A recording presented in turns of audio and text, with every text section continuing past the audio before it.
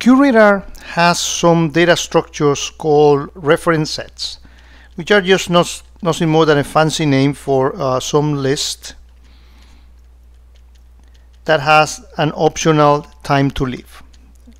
Let me explain what that is all about.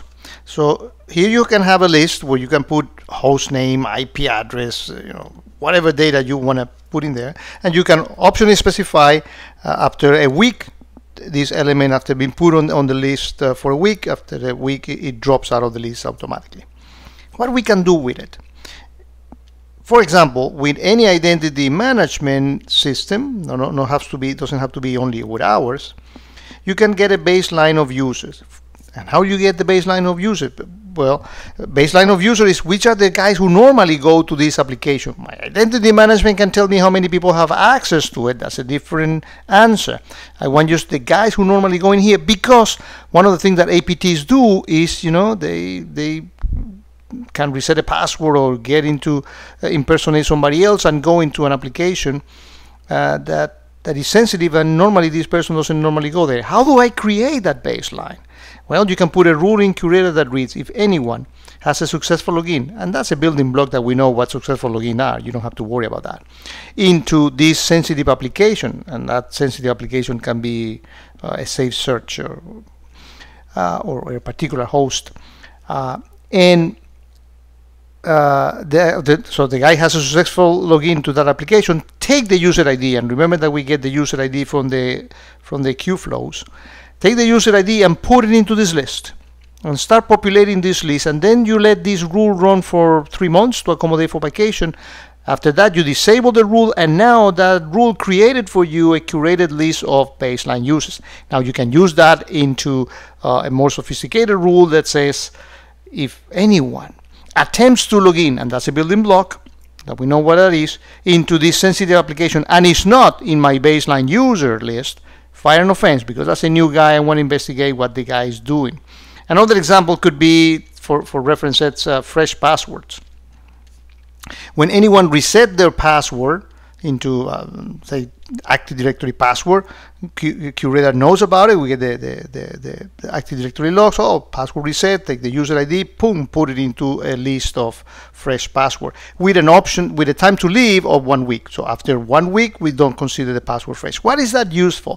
Because again, APTs like to reset password, or people can compromise somebody else's password by answering the challenge response question and get the good guy password reset. Then when the good guy goes back and tries to log in, he has to reset his password again because the bad guy did it and look at the information. So we can use that and then have a very simple rule that said if somebody reset their password and is in the list of fresh password, meaning that password was changed less than a week ago, investigate that one, because either the guy is losing his memory or somebody hacked him. QRadar also has a very useful RESTful API. That is bidirectional, that get access to the asset database and many other things. You can look for offenses and many other data. And one of the things that you can do is from any identity management system, ours or anybody else that you have, you can get what is called a map, which is just something that maps the name of a particular person and the user IDs that he has, because QRadar sees the user ID and the logs will produce just user ID information on log and flows. So you only get the user ID, not the real name. So what you can do is that use the capability in QRadar for advanced SQL searches that we can do. We can do as sophisticated. You are not limited to the nice searches that we have in the UI. You can do very sophisticated SQL searches, and then answers the question. For example, show me everything that Jim did between this and that time. And Jim, we take the whatever Gene Forlan, and then we look in Gene Forlan all the user IDs that Gene Forlan has, and then we perform a search based on those user IDs, and we can answer that question very easily. Another you could use for the reference sets can be, for example, a list that you can create with the about to leave people. Let's say that you know that the people that are about to leave, or your identity management knows it, or you get a way of via the RESTful API, or manually if you want to, you can populate those references manually. And you can put those names of those guys into that reference set, and then you have rules that fire, for example, on the number of records. If anyone that is in this particular list touches more than 40 records a day, investigate that, because nobody should be doing that. Is about to leave should be looking all that information. If it's, for example, using FTP traffic, maybe he's downloading some stuff. Take a look at it. If he's communicating and sending stuff to Google Drive or Dropbox or any one of those, let's investigate those. So those are a few examples of those references. Very useful in helping detect things and facilitate automation. Let's talk a little bit about yet another component that QRadar has. It's called the forensic module, and this allows you to do very sophisticated forensic without having to have a geek that looks at the shark type of tool and look at the type of protocols, and without having to invest a week, which is normally what it takes, a geek and a week, to do a forensic investigation.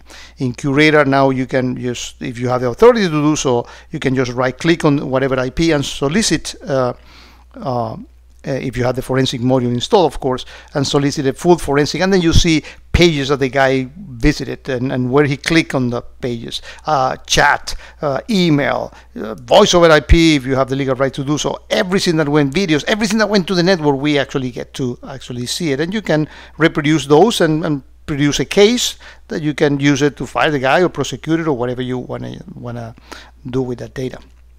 QRadar has a distributed architecture that has made it very, very capable. We don't know an upper limit of, we have very large users using QRadar, and none of them has to reach a limit. Why?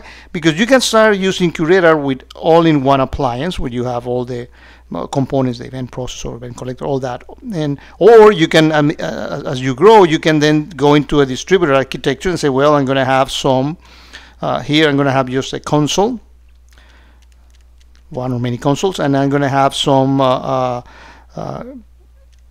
event collectors for collecting all the logs, and those may feed into an event processor. Let me write that down here, event processor,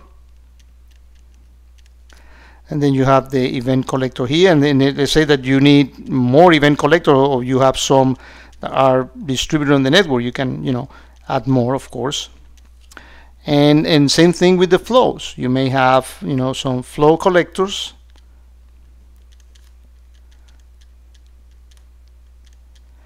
and they may feed into a flow processor.